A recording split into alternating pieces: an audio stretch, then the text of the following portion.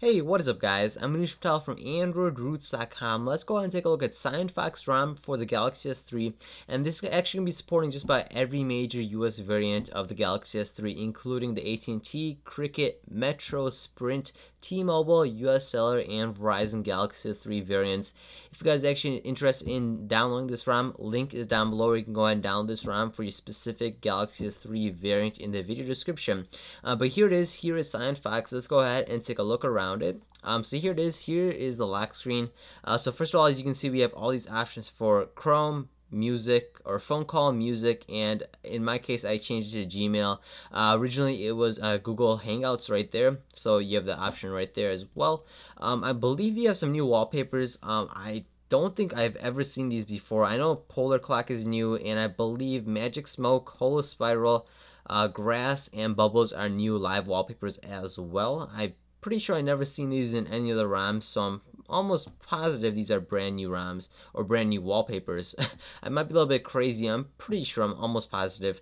But also you can see we have also have this halo option right here. So as you can see, I have all these options for notifications. I don't have anything showing because I don't have any notifications, but if you did, it would be here. So let's go ahead and hide that right away, all the way in. And now let's go ahead and go into settings and take a look at a couple of these new options. So first thing is screen recorder. Yes, you do have screen recording.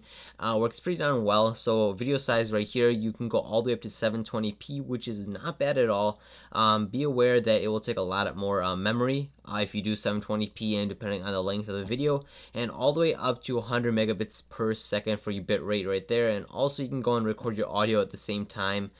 Don't mind that warning, that's just for older devices. Since this is a Galaxy S3, it should handle that screen recording and audio recording at the same time just fine without a hitch, without any hiccups at all, for sure.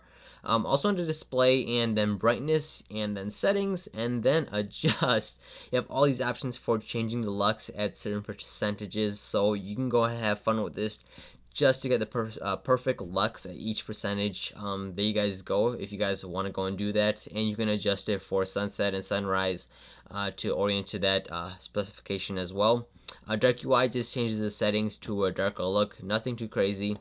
Interface, you have a couple of options, and since we have so many options right here, I'm just going to go ahead and show you the highlights of each section, so I'm not going to go in depth in all of it. You can go and do that for yourselves once you do install this ROM, if you do choose to. So under status bar, you have an option to go ahead and double tap the status bar twice to make the Galaxy S3 to go to sleep. Really nice if you hate pressing the actual physical button. There you guys go. Also, you have traffic meter right here to show the traffic speed right there, and you can go up to the frequency all the way down to half a second and all the way up to 5 seconds right there. Pretty neat right there. Also, notification count right there. You can go and change the battery style, so you can change it to icon, landscape, circle, text, or even hide it. And same thing with signal right there. Quick settings panel. Let's go and take a look at some of these things so you can go ahead and change the layout of it. So originally camera was not in there, but I went ahead and added it, and I want to show you this really quick nice feature. I never shown it. I should have shown it a while ago. I completely forgot about this new feature, and it's been in there for a while. So if you go and tap on camera, it actually goes ahead and launches camera within this quick settings, and if you want to take a picture, just tap on it and easily take a quick picture. So if something really crazy is happening really quickly, just go ahead and launch it right here in quick settings, tap on it, and boom, you have that picture. And it basically just autofocuses by itself, and you can just tap on it. Really nice. And to close it out, just go ahead and swipe it back up, and as you can see, it is closed now. Really nice. One of my most favorite features. I forgot to mention in all the other ROMs a while ago, since it's not a new feature. You know, it's been out there for a while. So it's pretty much for quick settings right there. Also, you can do, I'll just show you it instead actually showing you the options. If you go on and swipe from the left, you get your notifications, and swiping from the right is your quick settings right there, or quick toggles, whichever one you prefer to say. Notification drawer really isn't anything too crazy right there. Lock screen, like I showed you earlier, you can go and customize this. So under slider shortcuts, you can go and change each one. So Chrome, calling, music. I can go and change up Gmail to something else. So we can go into apps, and let's say I want file manager. Okay, and now I have file manager. So let me show you that real quick.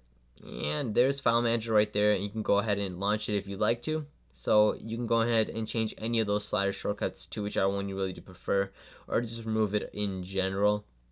Also, if you want to remove that camera widget, you can. So I'll show you that real here. So it's gone now. So you don't have any widgets, which I always forget to use that camera widget. So I always do disable that, since it's basically just useless. You know, it's just wasting space, or an option right there. Which because I always forget, I just launch the application manually, or from the app drawer, or from the home screen, wherever it is. So for some weird reason, expanded desktop doesn't seem to be working for me. If I go and tap on it, nothing really happens. So that's there. Also, RAM bar, you have an option. So I changed the color to green, and then as you can see right here, I'm sorry. If you go and hold down it, hold down the home button, you can go ahead and see the RAM bar right there for how much RAM you're using. Also Halo, like I showed you earlier, and basic themes, and you can go and get more themes from the Play Store. But that's pretty much it, guys. That is CyanFox ROM for the Galaxy S3. Just about every US variant that supports this CyanFox ROM for the Galaxy S3. If you guys enjoyed this video, be sure to like and subscribe on the bottom left hand corner. Really appreciate all the support. And link down below, go ahead and download this ROM in the video description. And don't forget to follow me on Twitter, Facebook, and Google+, which are also located down below. I'll catch you guys later. Peace.